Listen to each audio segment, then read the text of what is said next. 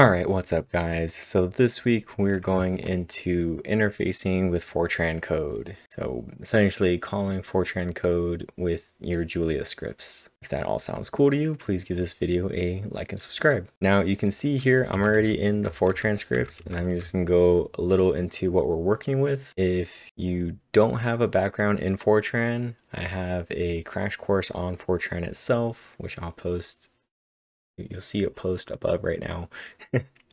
But I'm going to just go into what this Fortran code is, and then we'll go into how to call these different functions and subroutines. Now in here, you can see I have a function called dot, and this is just doing the dot product. I have n, it's the size of this array x and this array y. We're inserting it. This is n, array x, array y. And then I do this operation. So I'm multiplying array x and array y together, each component together, and then that new array I sum up, and that is my dot product. I have another subroutine here, which we're going to go into the next example, but first I'm going to show how to compile this. Okay, so you can see I have this full command here.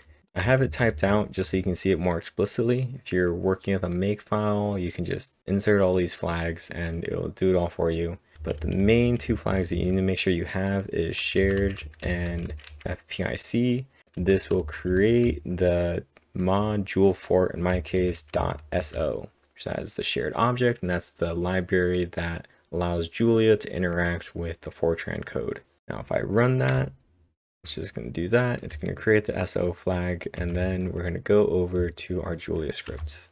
Okay, and this is our Julia script, and you can see I'm being a lot more explicit about everything.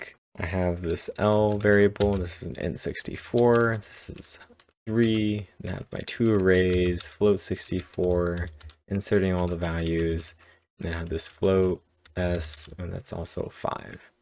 So s is going to be used for the next example, but first we're working with these first three variables.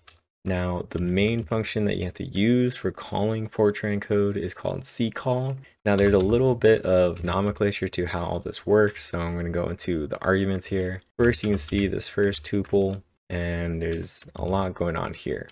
Now we have two underscores, module fort, which is the name of the module from Fortran, underscore, capital mod, underscore, dot. So dot is the function name, and then these extra underscores and mod is the nomenclature from the shared object. This is actually going to point it towards the object. It knows which one we're working with. Next we have our float 64. This is actually what we're returning. Next is this other tuple here, and this has three arguments. So I have a reference to an int64, I have a pointer to a float 64, and a pointer to a float 64. Now the pointers here are my arrays. This is how you would define it, and you're going to pass it by pointer, and that's how Julia is going to work with the Fortran code. And then we're just inserting what those arguments are, and then we're going to print out what x is. Okay, and now doing the includes in the bottom, you can see I got 60. And if we look at our arrays above, 5 times 7 is 35, 5 times 3 is 15, that's plus that, that's 50, plus 5 times 2 is 10, 60. Okay, so our dot product works. The more complex version is this other example I have here. Now the subroutine itself is actually not too bad.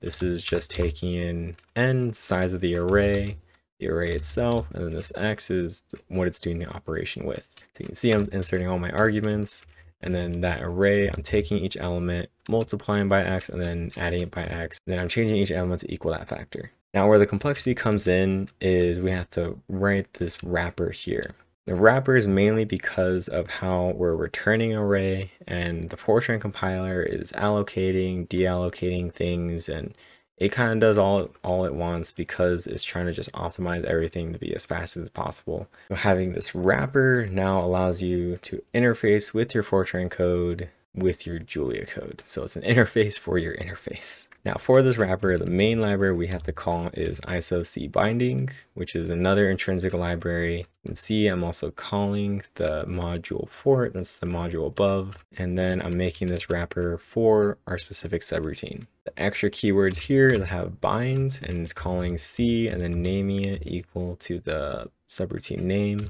And then all my precision is now in terms of these c variables, c long, c double, and then I'm just calling the subroutine. Now back in our Julia code, we are essentially doing the same thing. So first I'm just printing out the array. I'm going to show what the array looks like, and then I'm going to make a ccall. You can see in this case, I'm not assigning it to a variable like before because I'm calling a subroutine in this case. And here you can see I'm also not using that full jargon to actually call the function. I'm just putting the function name. Now sometimes this works, sometimes it doesn't. Then you need to put that full name for the function call to point it correctly in the shared objects file. Now, because you're working with a subroutine, you don't actually return anything. So you have to put c void, and then this is the name of the arguments again. Once again, pointer is for the array, and then we have reference and reference for the other two variables. I'm passing everything, and then I'm going to print out the array again to show how it changed. Okay. And then you can see below, we have the array. It was first 5, 5, 5, and now it's 30, 30, 30. I took each element, multiplied it by the factor, which in this case, our factor is s, which is 5. 5 times 5 is 25, plus 5 is 30.